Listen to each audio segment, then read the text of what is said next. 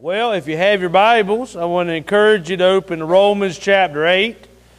We will be jumping around the Bible tonight, but we will look at Romans chapter 8 very quickly. The message tonight is titled, The Prayers of a Righteous Man. And I got that from James chapter 5, the end of verse 16, where it says, The prayers of a righteous man can accomplish much.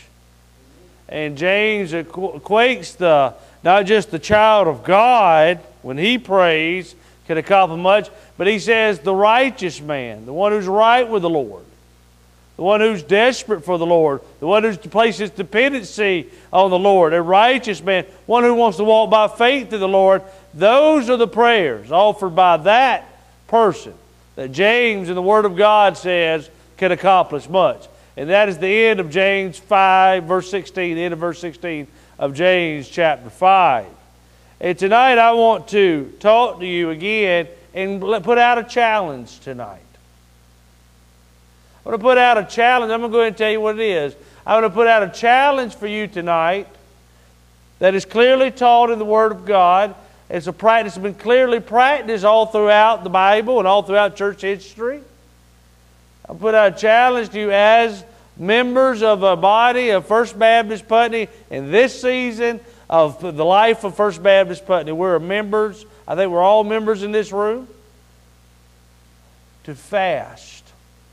And I'm going to put out a challenge not just to do that, and I'm going to give you some things that I'm going to ask you to fast about. Now you can add to your own list, and you should, about your family member or about this situation going on in your life or loved one. But on top of your list, I'm going to ask you to fast, which is clearly taught in the Word of God, which is one of the ways how we express humility and dependency upon the Lord. And how we sincerely and diligently are seeking the Lord.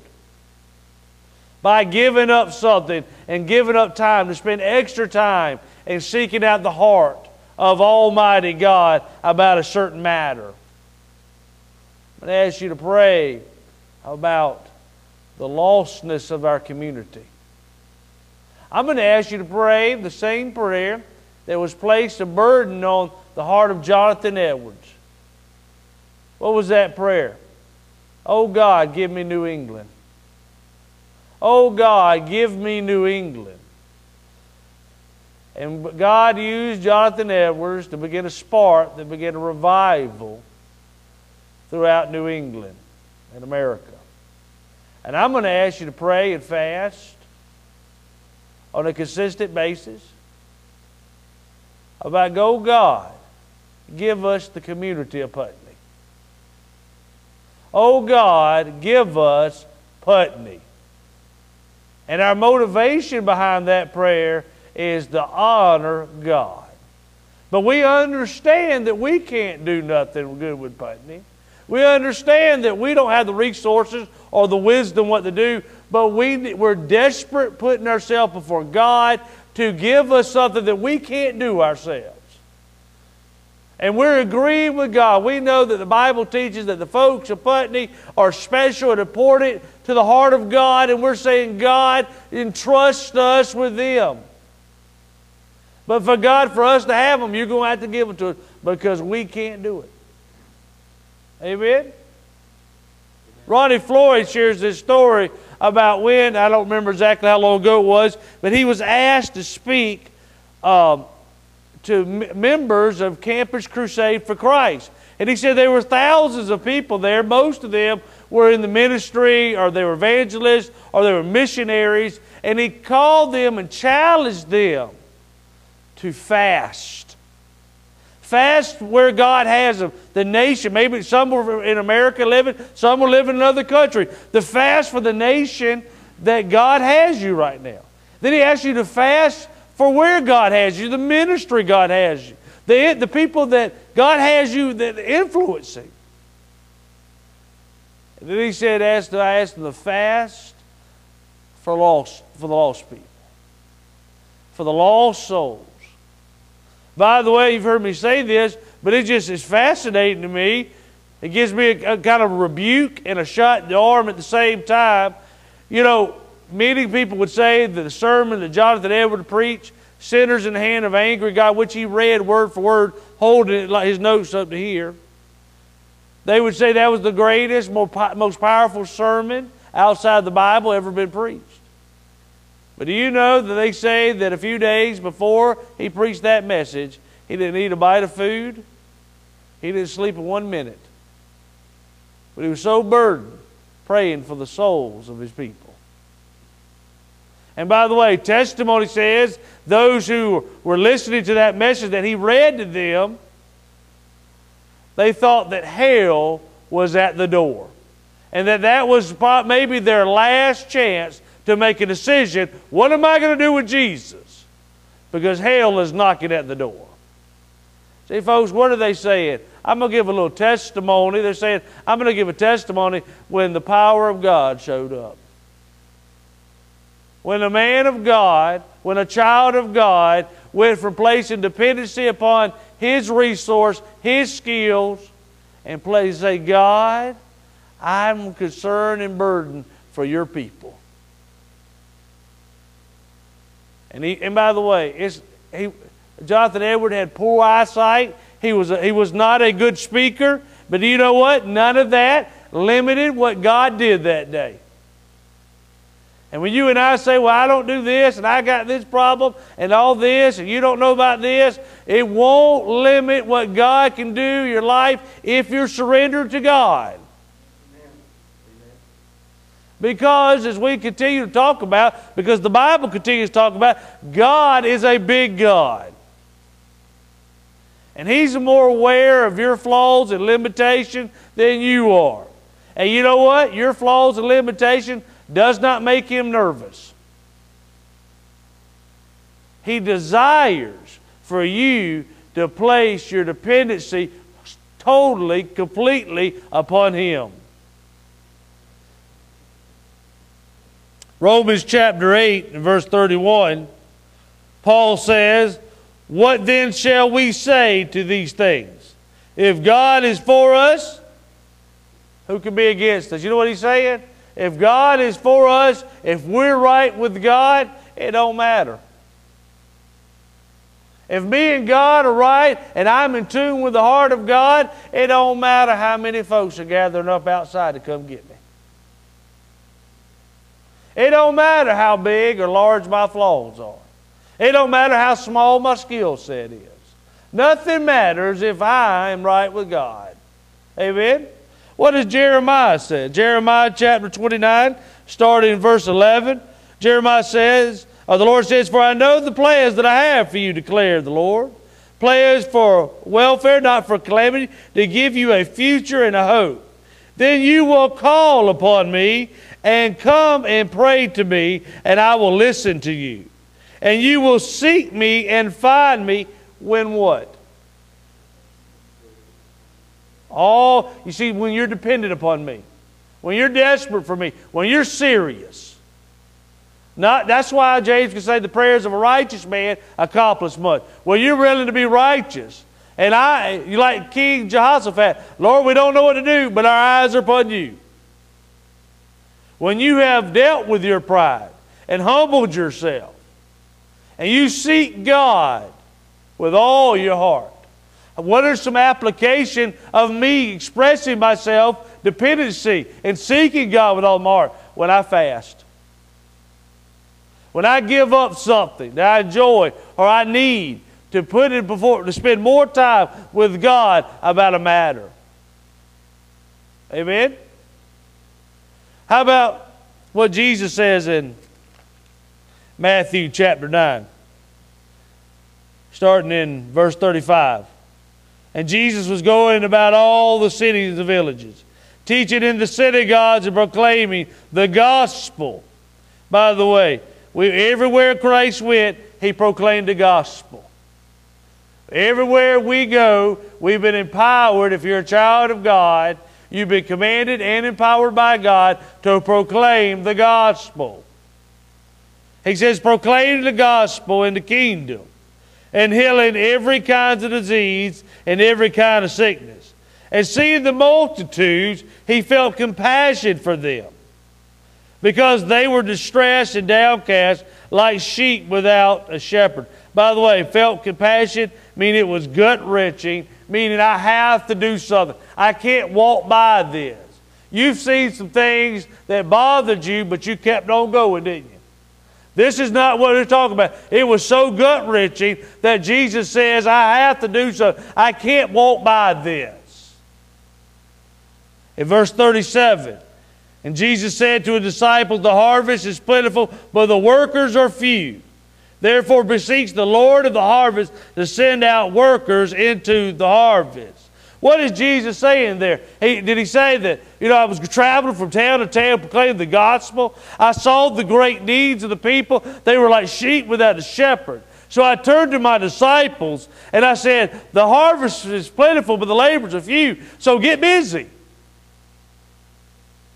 Or did he say, your program you're trying to reach them with ain't working. Get a different program. Is that what he said? He said, no, you live in desperate times for the souls of men.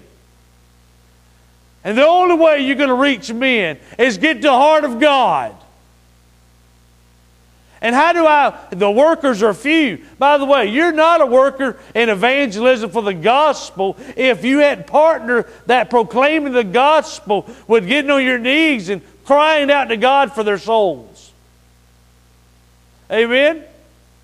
You have to partner by gospel, sharing the gospel with on your knees, crying out for the souls. On your knees, making sure that you and God are right, because remember, the prayers of a righteous man accomplish much. By the way, Charles Spurgeon, wrote a book called Winning the Lost Souls. And do you know he spent 75% of that book talking about your relationship with God? Because the prayers of a righteous man accomplish much. A righteous man understands how desperate they are for God, how much they need to get the ear of God.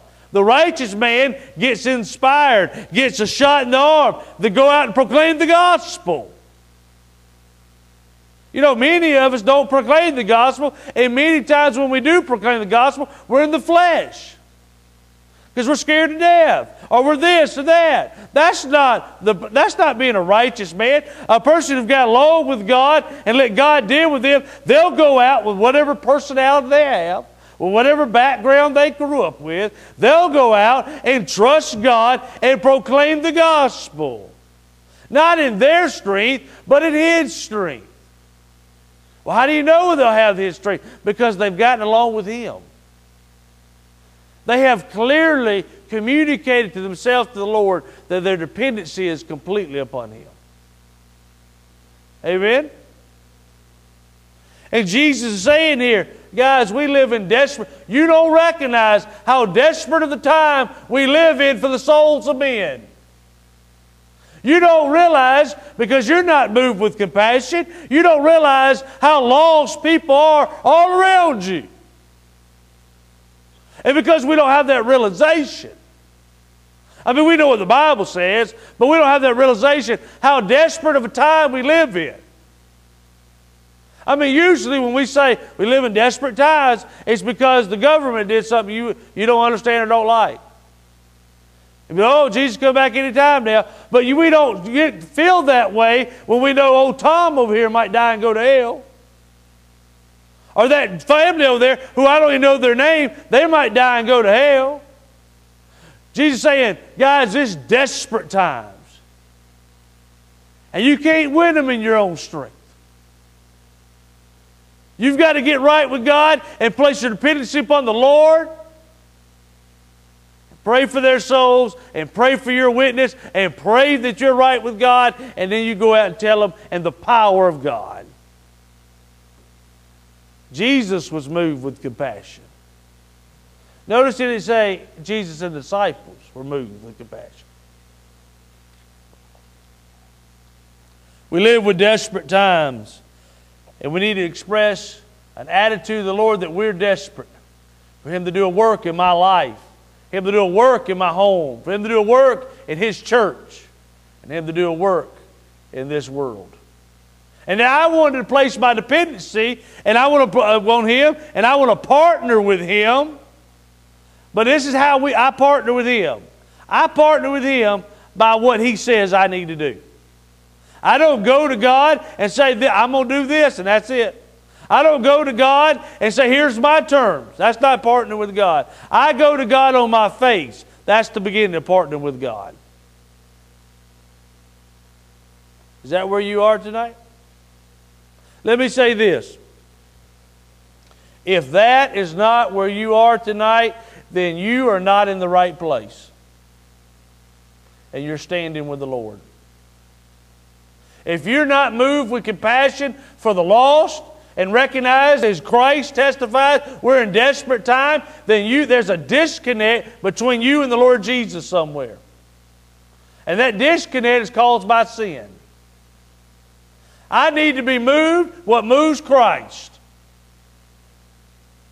Amen? And I need to get that right before Almighty God. Let's look at point 1, Roman numeral 1. God's power comes from humility. Peter says this in 1 Peter chapter 5, verse 6. Humble yourself, therefore, under the mighty hand of God, that He may exalt you in proper time. You know, it's interesting there, because usually we think we're exalted, or we think I'll exalt myself, I'll build myself up, and we spend a lot of time doing that. But notice there where Peter says, you'll never be exalted, you're not exalted unless God does it, and God won't do it unless you first humble yourself. You know, as Manly Beasley says, revival begins when the bottom falls out. When you deal with your pride.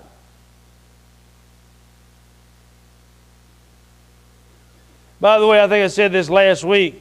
The world, and we believe this inside and out because we've been taught this from every way possible since we've been alive. The world admires strength. They think strength is impressive. And little boys come in this world trying to be strong and impressive. And we try to do this, we try to be the sharpest this, because we want to stand out, we want to win the favor, we want to be a little bit better. And that impresses the world. But you know, strength does not impress God. Because He's the source of strength. Weakness impresses God. Humility gets the attention of God. You know, someone said, I don't remember now, that God cannot help but to move when we are weak. When we humble ourselves and place dependency upon Him, we're not bowing up our back, God moves. Amen? I'll give you an example of this. One of my favorite examples of this in the Bible. It's found in the book of Jonah from a pagan king. Jonah chapter 3, starting in verse 5. Now this is where God has already told Jonah to go to Nineveh. Jonah said, nope, won't go. And he ran the other way, didn't he? Does anything hinder the plans of God? Where did Jonah end up? I mean, he took the scenic route, but he ended up where God wanted him, didn't he? Now Jonah goes through Nineveh proclaiming repentance, and they'll listen, pray repentance and the kingdom of God, and listen what is the outcome of this. Starting in Jonah chapter 3, starting in verse 5. Then the people of Nineveh believed in God, and they called a fast and put sackcloth from the greatest to the least of them. When the word reached the king of Nineveh, he arose from his throne. How about that? Laid aside his robe from him, covered himself with sackcloth, and sat on ashes. This is the king. And he issued a proclamation, and it said, in Nineveh, by the decree of the king and his nobles, do not let man, beast, or flock taste a thing. Do not let them eat or drink water.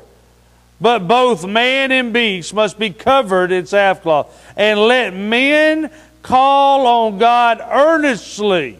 How about this? King's turned into a preacher. Let him call on God earnestly, that each may turn from his wicked ways and from the violence which is in his hand.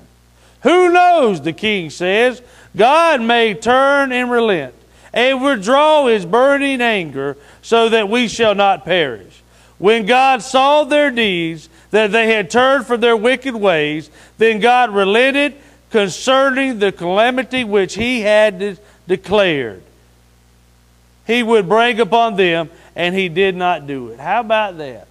A king, a pagan king, when he said he heard this, he rose up out of his throne, took off his robe, and set in ashes. Well, that don't sound very prideful, does it?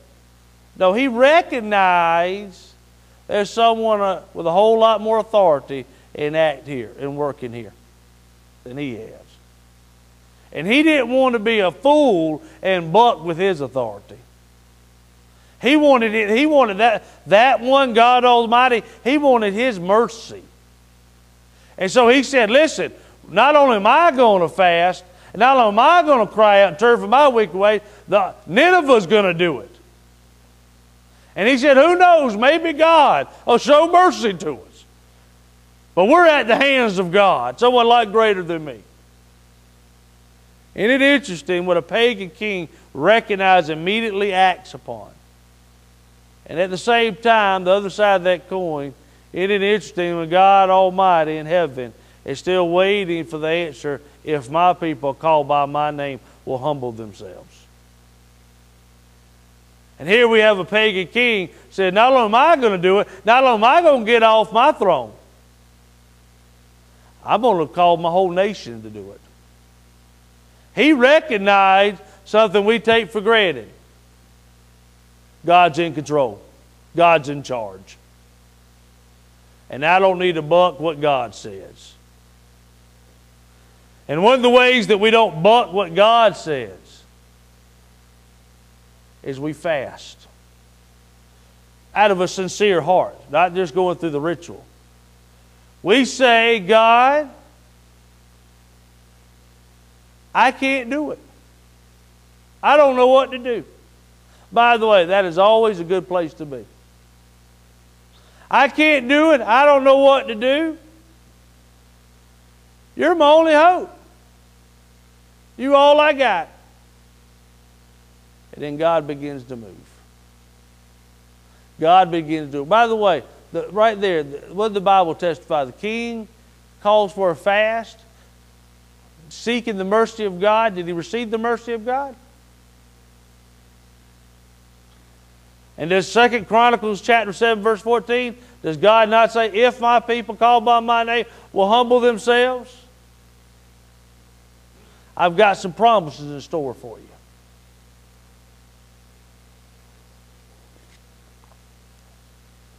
Fasting is an expression of humility.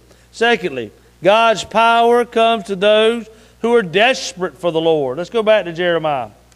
Jeremiah 29. For I know the plans that I have for you, declare the Lord, plans for welfare, not for calamity, to give you a future and a hope. Then you will call upon me and come and pray to me, and I will listen to you. And you will seek me and find me when you search for me with all of your heart. And what we read in Matthew chapter 9, where Jesus felt compassion, they were like sheep without a shepherd. And the counsel he gave to his disciples, he's saying, guys, we are in desperate times for the souls of men. Are you desperate? Do you communicate to God that you're desperate for Him to work in your life and through you and in this community? By the way, I want to read something to you from Vance Hapner. And Vance Hapner wrote this, well, it was published in 1965.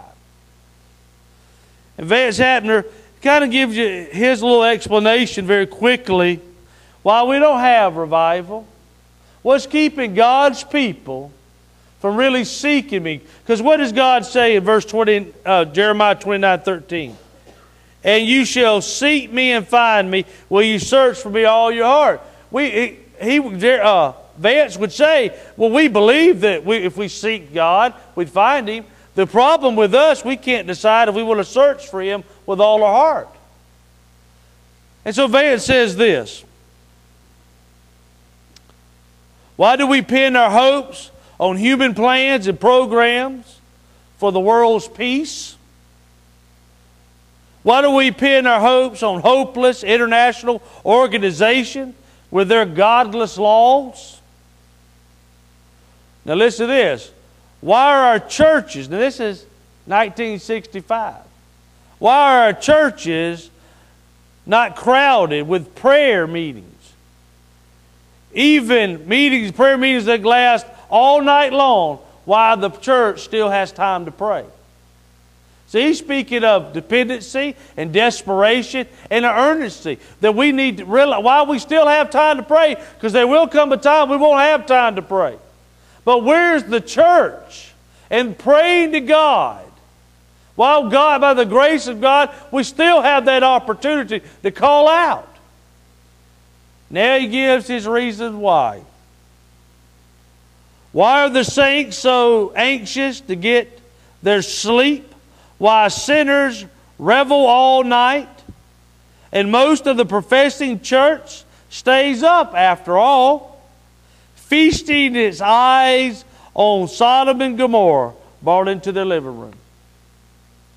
What is Vance saying? Vance is saying, well, where is the prayer meetings that last? What's happened to those? Why aren't they understanding and believing the Bible that we live in desperate time and time is short and we need to be praying, earnestly, fasting for our concerns and for the lost souls of the community? Where's the church? And I didn't read this part. He also says, why aren't lost people being attracted to us? He said, well, the main reason is because the church are too enticed with the Sodom and Gomorrah of this world. And therefore, remember, go back to Jeremiah 29. We believe God's telling the truth.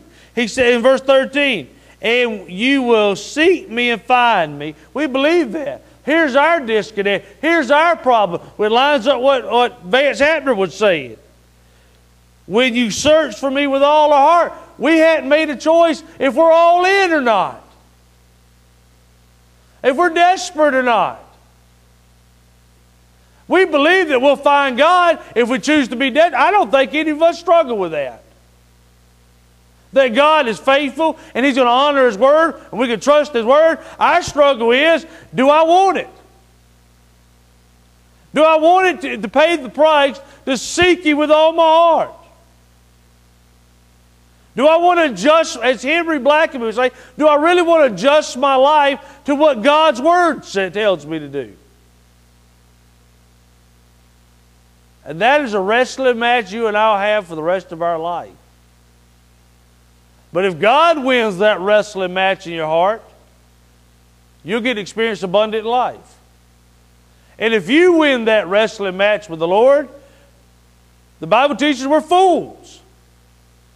And because the result, what's our prize for us winning? Bondage. Less influence and impact on our families and community and the people God has around us for the kingdom of God. A less enthusiasm and desire for hearing the Word of God and being a part of what the Bible teaches. Proverbs 29:18, where there's no vision, what happens to the people? Perish. What is one of the ways we express perishing? Make unbiblical decisions. You know, we were asked in our group Wednesday night, we were talking about kids playing sports and everything, and someone said, was that wrong? Nope, not unless it takes God's place. Nothing wrong with that at all, unless you put it where God should be in your life. Is there anything wrong with having things in this world? Nope, but the problem is they become the enticement of our heart. Then it becomes a problem. And when I'm enticed by this over here, this bell and whistle over here, I can't be enticed at two places at the same time. Only God can do that. Only God can be all places all the time. I can't. That's why Paul said this one thing I do. Are you dependent upon the Lord? By the way, in Philippians chapter 3 and verse 12, Paul says this. Not that I have already attained it or have already become perfect, but part B says this. Paul says, I press on in order that I may lay hold of that for which also I was laid hold up by Christ Jesus. Paul is saying, as you heard me say many times, with the zeal and the passion that Christ pursued me, I pursue Him.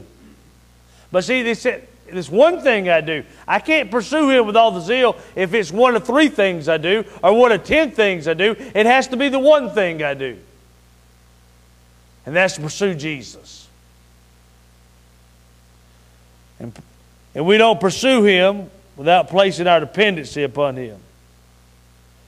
By the way, speaking of placing our dependency upon God and being weak, and God loves our humility, and God moves when we are humble before Him. Again, and a lot of times it takes us to be against all human odds before we'll get there. But King Jehoshaphat says this in 2 Chronicles chapter 20 verse 12. O our God, will Thou not judge them? For we are powerless before this great multitude who are coming up against us. Nor do we know what to do, but our eyes are upon You. King Jehoshaphat was against all human odds. Humanly speaking, he's cooked. He's done. But he runs to God. And guess what happened? He's not cooked. He's not done. God moves. God does a work. But you notice when God started to move? When King Jehoshaphat took his dependency and put it before the Lord. Just because, humanly speaking, it doesn't look like anything good can come out of that, that's the time to really get serious and desperate for God. You shouldn't be shook up because, humanly speaking, it don't look good. That's when you should say, I'm going to go to the one who sees beyond circumstance. And I'm going to make sure my dependency is completely upon Him. And when someone says, I don't know how we can reach these people, well, you're right. We're in a good place. We're like King Jehoshaphat. I don't know how to do it, but our eyes are on You, Lord. Because God can do it. What we've seen over the last few months and this last year, only God can do that. But God is calling us to search Him and seek Him. He says that you will find Me when you search for Me with all of your heart. That's what He's calling for my life today. How do I express that all of my heart? Dependency, desperate to spend time with God in fasting. Now what is fasting? Fasting is, I choose, it's a choice. I choose to give up a want. To give up a pleasure. To spend extra time with the Lord. For example, you might say, well, I spend most of my prayer time and Bible study time in the morning. And then I pray with God a little as all throughout the day. Well, fasting is, you have that prayer time still in the morning with the Lord. You pray, continue a little bit throughout the day as you normally do. But you take an extra block of time that day that you hadn't been in the habit of spending with the Lord. And you take that time and you said, instead of doing this, what I've been doing in this block of time, I'm not going to do that. And I'm going to spend that time crying out to God. Fasting is not replacing the time you spend with the Lord. It's placing more dependency upon the Lord. Spend more time with God over a matter. To be weak, say, God, it's against all human odds for this to happen. Let me ask you a question. When's the last time you fasted over something? Did Jesus not say in Mark 9:29, for some things only comes by more effort? Some things come by the majority of the vote of the church? Is that what it says? What brings some things out, Jesus says? prayer and fasting. Prayer and fasting. And you know what we do at church? We have to have a vote to determine the will of God. And by the way, that vote, however it goes, whatever the subject, does not guarantee that was the will of God. Hopefully it's an indicator that you heard from God, but that's no guarantee that however that vote went, that was God's will. Unless with that vote went, should we believe the Bible and do what the Bible says? Wouldn't it be better to fast over those decisions and hear from the Lord? Amen?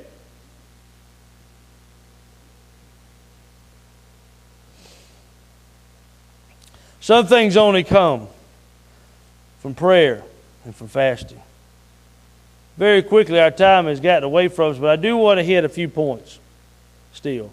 One of the fruits of the Spirit, very important to you and my Christian life, is self-discipline, self-control. Found in Galatians chapter 5, verse 23, self-control, being self-disciplined.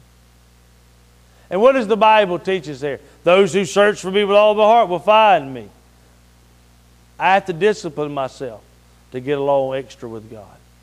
If you study the life of Jesus, look at the self-discipline, how He continued. It wasn't every blue moon. It wasn't just when He was scared or when He was shooken up or some big event around. It was all the time He continued to withdraw from people to be alone with the Father. And you also, while you're looking through the life of Jesus, as He withdrew, notice when did He do it? Was it just the morning time? No. Was it just the evening time? No. He was in a constant habit, not just daily, but many times a day. He would pull away and He would get along with the Father. And if Jesus Christ understood that He needed that communion along with God, then why doesn't God's people understand and practice, I need to seek Him with all my heart? Amen? If my people, called by my name, will humble themselves.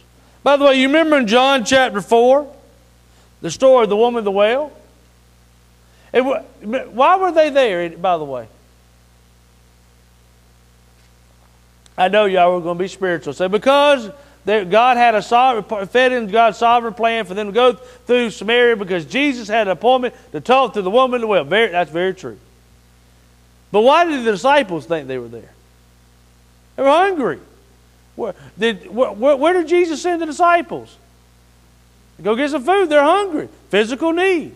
And then Jesus has this encounter with the woman at the well, and He witnessed to her, and then she leaves. And listen to what now the disciples have come back, and listen to what Jesus says to the disciples in John chapter 4, verse 31 and 32. In the meanwhile, the disciples were requesting Jesus, saying, Rabbi, eat. Verse 32. But Jesus said to them, I have food to eat that you do not know about. And then the disciples, like us, were saying, did somebody already buy him a Big Mac? Somebody came by and gave him some fries, didn't they? That's not the food Jesus is talking about there, is it? He's talking about communion with the Father, isn't he? What is fasting? It's giving up the Big Mac so you can have that other food. The food that Jesus is talking about here. I have food you don't know about. But see, I've got to give up my pleasure, to tap into that food.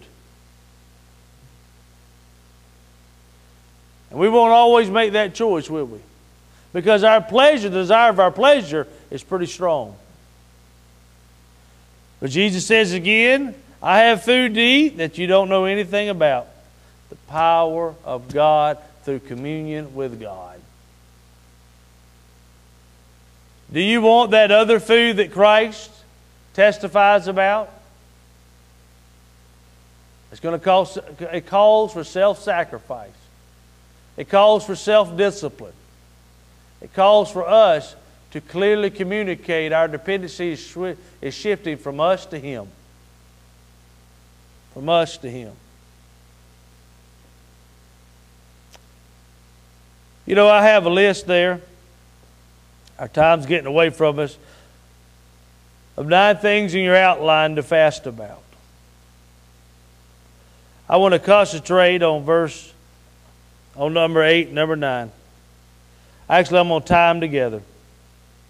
In Acts chapter 1 and verse 8, the Bible says, "But you shall receive power, the Holy Spirit has come upon you, and you shall be my witnesses both in Jerusalem, Judea, Samaria, and even to the remotest parts of the earth." Jesus Christ is saying you, each individual in the body of Christ, each individual church in every season of that church's life is called to be a witness of the power of God across the street and around the world and everywhere in between. That's what the Bible says.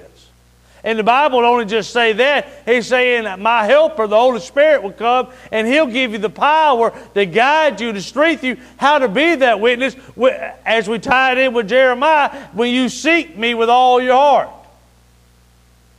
But they're witness. Are we willing to be a witness of God and the power of God? Where God has us, that we need to deal with our sin, don't we?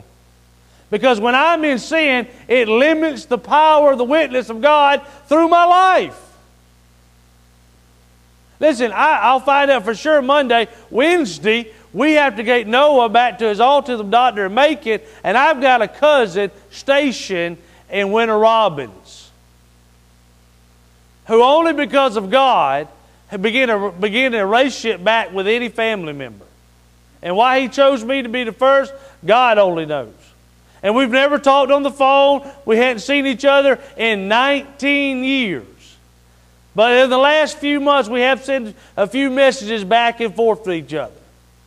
And he's going to let me know tomorrow if we can meet lunch Wednesday. He's lost. And I'm called to be a witness to him. Well, if I've got sin in my life, it doesn't matter what the sin is. If I got sin in my life, I am limiting the witness of the power of God to my cousin who I hadn't seen in 19 years, what God's done in my life and what He can do in his life. Amen? I mean, that's why Spurgeon's book on soul winning, he spent 75% of it. Get right with God. Because you'll never be the witness you need to be until you become a righteous man. It's not about outlines or is EE better than faith or whatever. It's about the power of God working through you. Why does James say the righteous man accomplish much? Because it's the power of God working through them. So if I'm willing to be a witness and place my dependency upon Him, does that mean I'm willing to quit complaining and start praising God? Does that mean I'm willing to move beyond letting feelings and my preference make decisions? And human logic make decisions? And place my decision making upon the Word of God? Remember, it's about being a witness. Does that mean I'm willing to forgive and move on and get right?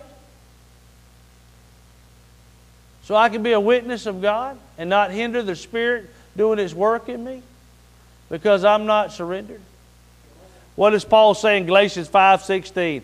Walk in the Spirit so that you do not fulfill the desires of the flesh. You're either all in for Jesus or you're all in under the control of the devil. And all he wants is the crack in the door because he's got you. He's got you. It's not that crack in the door. He gives him a little help bumping it open more. He's got you then. And we don't even realize it.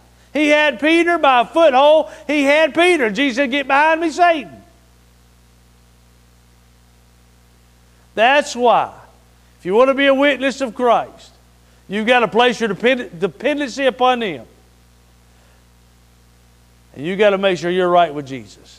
Because without being right with Jesus, I can share the gospel and not be right with Jesus. I can pray and not be right with Jesus. But I don't have the power of God in my life. And if it's not here, it's not going to impact anybody over there. You know, I've said many times, you can't fake the power of God in your life, but you can't hide it either. Amen?